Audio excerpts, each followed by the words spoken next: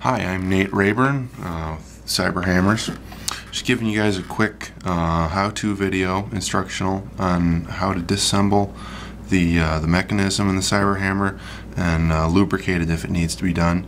This is in specific regards to the recent pre-orders that went out. We've received some reports that some of these guys had a little more lubricant than they needed, so it's been being mechanically forced out of the mechanism and out of the tuner's hand.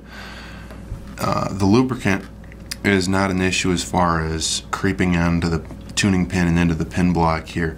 It's almost a solid. It's what's called a Moly 60 grease, which means that it's 60% Moly molybdenum powder and only about 40% actual high quality grease, and it's white lithium grease, which is the same thing we've been recommending on the 200 series for a long time. So I'm going to show you how to take the 500 series and the 200 series apart. They're basically the same, and put them back together without having any problems. So let's start with the 200 series over here. This is with the stainless steel, and I'm going to be using what's called a dental pick. If you don't have one of these, you need to pick some up. They're available at a local hardware store. It's a tool you should have anyways, but I like to use the dental pick and a toothpick with the pointy tip chopped off. Place it on a pin block if you can. That makes it a lot easier for you. So just put the toothpick on one side to grab the clip, and move your dental pick just under here, and push straight off. You don't need a huge amount of force, but there you go. Just work it straight off and then pull it out. Now you can fling that clip across the room if you don't have your finger there on the other side, so just make sure that that's there as well. So here's the grease. Also note that the 200 series has a small bearing in there, or a spacer really. Just don't lose that. If your hammer is forcing grease out on your hands, just remove the extension. That's this piece here.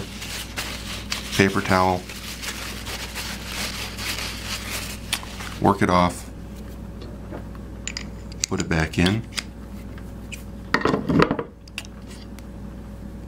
make sure this bearing is seated. Done. You shouldn't need to clean out the bore of the head, so that should be more than enough. Same thing with the 500. Just be a little more careful with this guy. It is anodized aluminum. It's not a super hard anodizing, so it can be scratched, but just keep that in mind. Also, the clip is shaped so you don't have quite as much to grip onto, but it still shouldn't be a problem.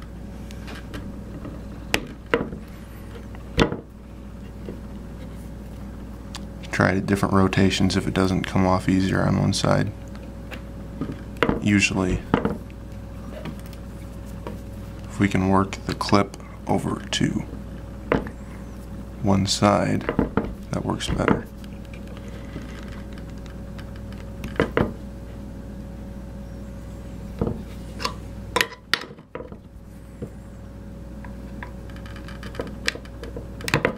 There we go.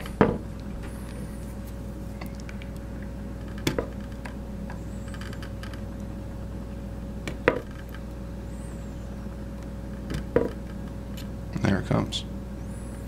So just push on these edges of the clip. Push, push.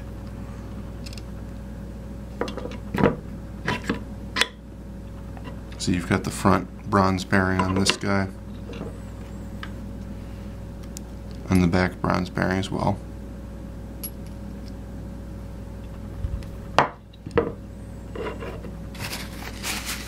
Clean off the excess paste, if there is any.